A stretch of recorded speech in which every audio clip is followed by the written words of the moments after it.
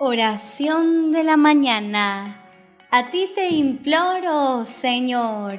Desde la mañana oyes mi voz. Sean bienvenidos, queridos hermanos, al canal de Oraciones a Dios. Hagamos esta oración con fe y devoción. En el nombre del Padre, y del Hijo, y del Espíritu Santo. Amén. Bendito Padre omnipotente, te agradezco por este nuevo día, ya que con el nacer del sol, con mi despertar y con mi andanza por él, tengo la ocasión de estar más cerca de ti, de ser mejor servidor de lo que fui ayer. Te agradezco por la familia en que me has puesto, por mis amigos que me guían por el bien y todo aquello que lleva por el camino hacia ti, que representan algo positivo en mi vida. Glorifica con tu Santo Espíritu, Señor, cada uno de mis pasos, para que sea ejemplo de tu buen corazón a todos los que en el sendero encuentren. Glorifica con tu Santo Espíritu, Señor, mi lengua, mis labios y mi voz, para que ellos sean defensores de tu palabra y transmisores de la misma. Funde en mis manos tu santa sangre, Señor, que estén repletas de tu divina obediencia, para que mi empleo sea bendecido, que sea tu dicha la que toque mi corazón y sea cadena universal el saber que soy tu fiel servidor y de dicha manera ser un instrumento de tu divina paz. Pongo en tus manos todo lo que hoy soy y lo que seré, para que me moldees a tu imagen y preferencia, de tal manera de ser semejante a ti por el bien de tu pueblo y para que tu nombre sea glorificado en cada lugar que atraviese. Santifica, Señor, por medio de tu Santo Espíritu, cada paso que yo dé, para que a través de ellos dé muestra de tu gloria y poder a los que encuentre por el camino. Bendice, Señor Jesucristo, mis labios, para que den testimonio de tu misericordia y amor. Unge, Señor Jesucristo, mis manos con el perfume de tu santa obediencia a la ley, para que éstas bendigan mi labor. Abre mis ojos para que vean tu esplendor, y así poder tenerte como luz que dé claridad a todas las decisiones que hoy tome. Que por tu gracia mi corazón se regocije, de tal manera que todo el universo sepa que soy tu siervo, y así, humildemente, servir como instrumento de tu divina paz. Te entrego mi corazón, mis pensamientos y todo mi ser, para que lo transformes a tu imagen, y así poder yo ser más como tú, por el bien de tu pueblo, y para gloria de tu santo nombre. Amén. Lectura de la primera carta del apóstol San Pablo a los tesalonicenses, capítulo 5. ¿Cuándo sucederá eso? ¿Cómo será? Sobre eso, hermanos, no necesitan que se les hable, pues saben perfectamente que el día del Señor llega como un ladrón en plena noche. Cuando todos se sientan en paz y seguridad, les caerá de repente la catástrofe encima.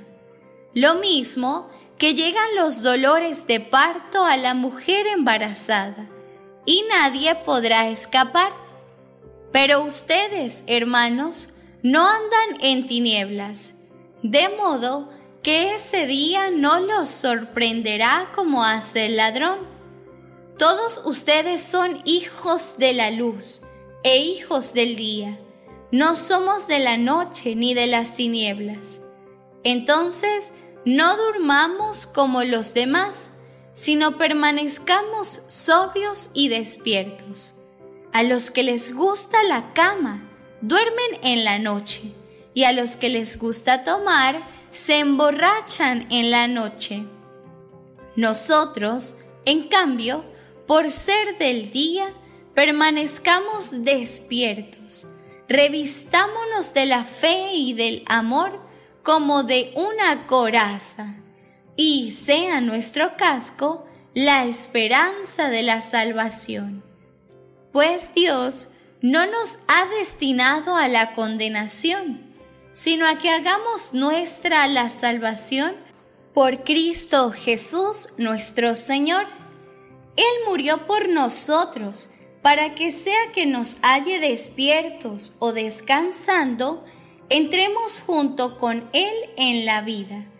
Por eso, anímense mutuamente y edifíquense juntos, como ya lo están haciendo. Hermanos, les rogamos que se muestren agradecidos con los que trabajan para ustedes, los dirigen en el Señor y los corrigen. Ténganles mucho aprecio y cariño por lo que hacen y vivan en paz entre ustedes.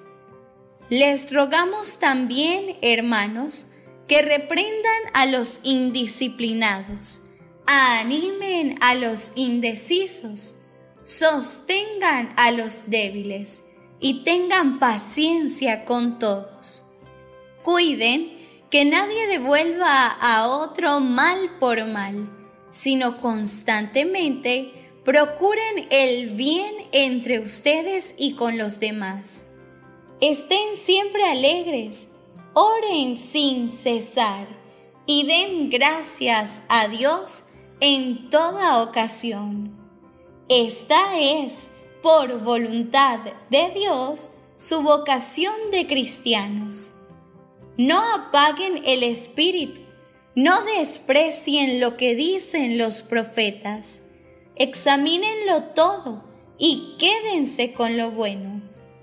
Eviten toda clase de mal donde quiera lo encuentren. Que el Dios de la paz los haga santos en toda su persona. Que se digne guardarlos sin reproche, en su espíritu, su alma y su cuerpo, hasta la venida de Cristo Jesús nuestro Señor. El que los llamó es fiel, y así lo hará. Hermanos, rueguen también por nosotros. Saluden a todos los hermanos con el beso santo. Les ordeno, en nombre del Señor, que se lea esta carta a todos los hermanos. Que la gracia de Cristo Jesús nuestro Señor sea con ustedes. Palabra de Dios, te alabamos, Señor. Digamos ahora un Padre Nuestro, un Ave María y la Salve. Padre nuestro, que estás en el cielo, santificado sea tu nombre. Venga a nosotros tu reino. Hágase tu voluntad en la tierra como en el cielo. Danos hoy nuestro pan de cada día. Perdona nuestras ofensas, así como también nosotros perdonamos a los que nos ofenden. No nos dejes caer en la tentación y líbranos del mal. Amén. Dios te salve María, llena eres de gracia. El Señor está contigo. Bendita tú eres entre todas las mujeres, y bendito es el fruto de tu vientre, Jesús. Santa María, Madre de Dios, ruega por nosotros pecadores, ahora y en la hora de nuestra muerte. Amén. Dios te salve, Reina y Madre de misericordia, vida, dulzura y esperanza nuestra. Dios te salve, A ti clamamos los desterrados hijos de Eva. A ti suspiramos, gimiendo y llorando en este valle de lágrimas. Ea pues, Señora abogada nuestra, vuelve a nosotros esos tus ojos misericordiosos, y después de este destierro, muéstranos a Jesús, fruto bendito de tu vientre. Oh clemente, oh piadosa, oh dulce Virgen María, ruega por nosotros, Santa Madre de Dios, para que seamos dignos de alcanzar y gozar las promesas y gracias de nuestro Señor Jesucristo. Amén. En el nombre del Padre, y del Hijo, y del Espíritu Santo. Amén. Te invito a que compartas este video, dejes tu comentario, le des un me gusta y recuerda suscribirte a nuestro canal de YouTube.